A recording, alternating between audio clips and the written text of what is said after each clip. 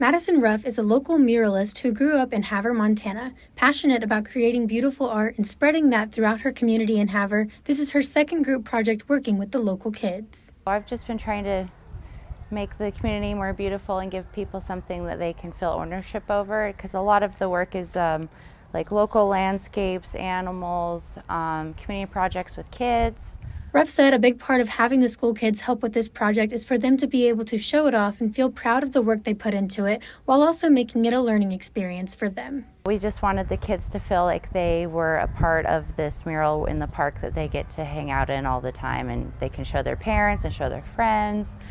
And we wanted to make it kind of educational, so we have the local fish swimming around it. There are 5 different fish depicted throughout the mural: northern pike, walleye, perch, rainbow trout, and brown trout, which can all be found locally around Havre. This one is a local fish. It's called a perch. They're found in a lot of the reservoirs, lakes, and creeks around here. Ruff said there are about 200 kids from both Lincoln McKinney School and St. Jude School who have helped in the painting process over the course of the last 8 days. All of the kids have gotten to participate, and they will get to feel proud of their work every time they are in Pepin Park or on their way to school. Because we want them to feel like they have ownership over the park that they get to play in all the time, and it hasn't really been painted or touched up, and we want to make it more beautiful for the community. In Havre, I'm McKenna Holman, MTN News.